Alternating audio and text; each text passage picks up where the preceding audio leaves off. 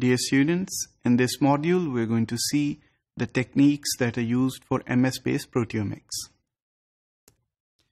As you know, in MS-based proteomics, a protein is ionized, wherein some charge is added onto the protein and the protein is set into motion within a magnetic field, which is a part of a mass spectrometer. So once the protein is moving within this magnetic field, then it is deflected in its motion, in its trajectory, in proportion to the mass it has. These deflections are therefore proportional to the mass and can be measured, and therefore you can arrive at the mass of the protein. The protein mass once measured, or the peptide mass for that matter, once measured, can then be compared with the protein sequence databases and the proteins that are there in these databases. Of course, we can compute the molecular weight of a protein if we have its sequence, which is simply adding up the molecular weight of all the amino acids within the protein. So once you have the molecular weight of a protein from the protein database, then you can compare this mass with the mass of the protein that has been output by the mass spectrometer. So if these two masses or the molecular weights, if they are matching, then you can assume that the protein that is there in the mass spectrometer chamber is the same as the protein from the database. However, there is a possibility that multiple proteins have the same or similar molecular weight when compared with the protein from the mass spectrometer. So in such a situation, you cannot deterministically or definitely say that the proteins that you have got are actually the one that is there in the mass spectrometer chamber. Therefore, there are several strategies to score and rank these proteins. Let's take a look at the schema for this process. In this schematic diagram, as you can see that we have a protein. We can digest it using an enzyme.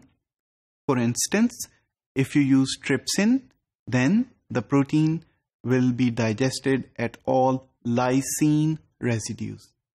So once you have digested the protein, you will arrive at several peptides, depending on how many sites were cleaved within the precursor protein.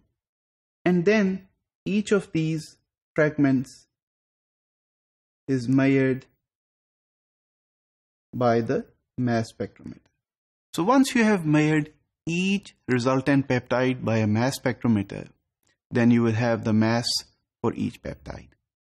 Now, if you can go back into the database, which can be UniProt or SwissProt, then you can fragment all the proteins within this database at the sites that were cleaved during the digestion phase and arrive at the same masses that were reported by the mass spectrometry.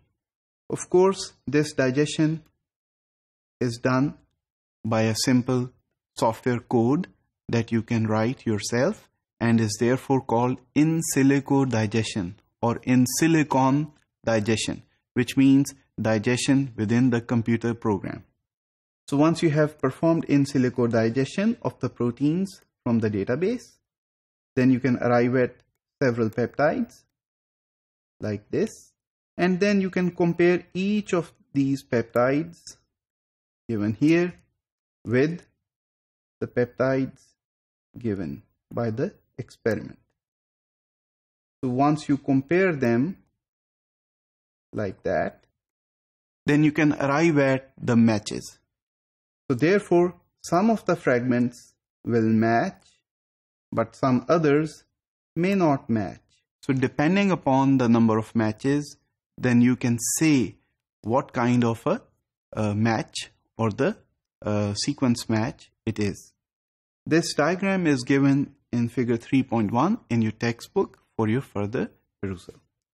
So to summarize, some proteins or peptides are measured for their mass using whatever sample you have, using a mass spectrometer, and then these masses are compared with the proteins or the peptides from the protein sequence databases, and you use some scoring method to actually count how many peptides from the experiment match with the peptides from the in silico digestion.